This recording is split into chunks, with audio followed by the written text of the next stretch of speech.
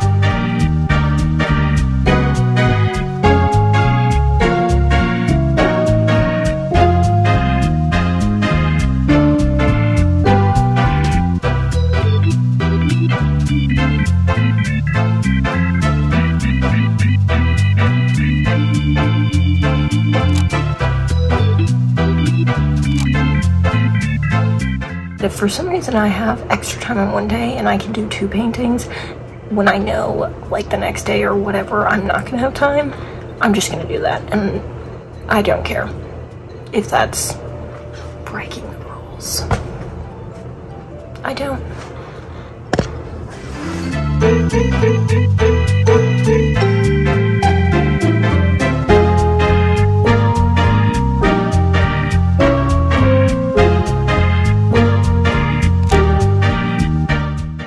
It's currently 8:14, and we're starting day 6, which is Rocky Mountains. I thought it was Channel Islands today, which I was really excited about, but it's not. It's Rocky Mountains, which unfortunately means more trees. I'm tired of painting trees. But it's okay. We're doing this. We're doing this. We're doing this. We're doing this.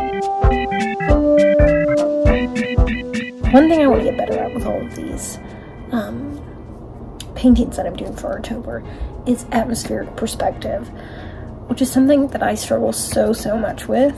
I see it in a photo or in my reference or whatever, but then it doesn't translate in what I'm painting, mostly because like I'm just using the same level of saturation, and it's like things that are further away are less saturated than things that are right in front of you. And so a great example of this is going to be the Channel Islands painting that I'm about to start, where these hills are like really dark and rich in color, and this is like super pale. I want so badly to get it right, but I just don't know if I'm going to. So let's do this.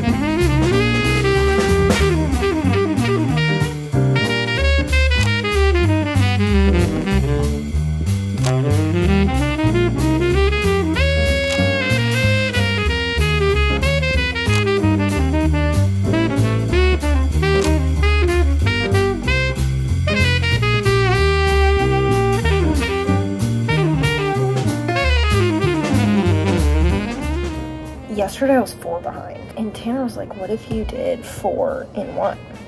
And I was like, that's crazy. That's like breaking the mold of what I've been doing. And the perfectionist in me is like, every single one has to be the same size. Which is ridiculous because this is a really hard challenge and it doesn't matter. Anyways, I didn't do 4 in 1 because I felt like it was too small to like try and get details in. But I did do 2 in 1.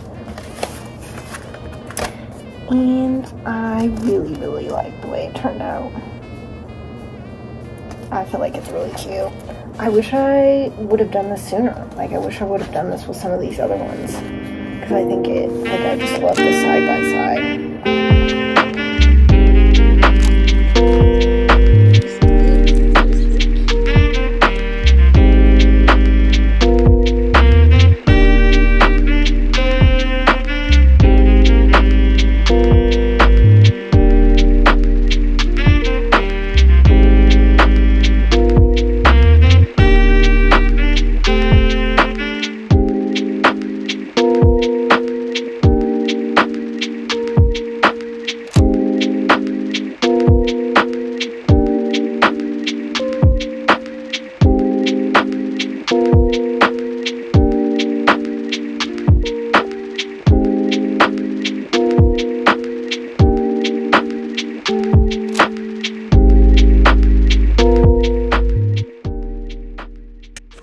You guys, today is a very big day. I'm wearing my boots for the first time for the fall season, and I'm so excited.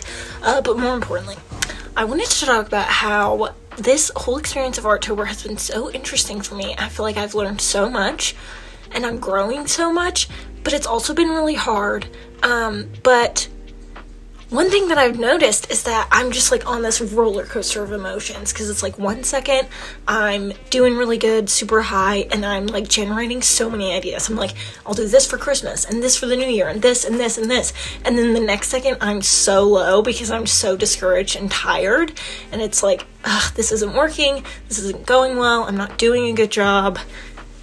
And it's been a little bit crazy just trying to navigate the ups and downs of all of it, and I've been keeping like a little video diary of it all, just recording my thoughts. I'm recording the videos, like recording the whole process, trying to keep track of my thoughts and how I'm feeling and how I'm going through all of this. And I think when it's all said and done, I'm going to make a YouTube video about it. I don't know. It's definitely something that I've always been interested in doing, but I've always been really scared to do because I just don't like being in front of people. That has never been something I've enjoyed. And so YouTube is being in front of people in a way that Instagram isn't. I mean, Instagram's being in front of people, but it's different. So I don't know. I think I'm gonna do it, and I'm putting this up on Instagram to maybe keep myself accountable to actually following through and not chickening out. We'll see.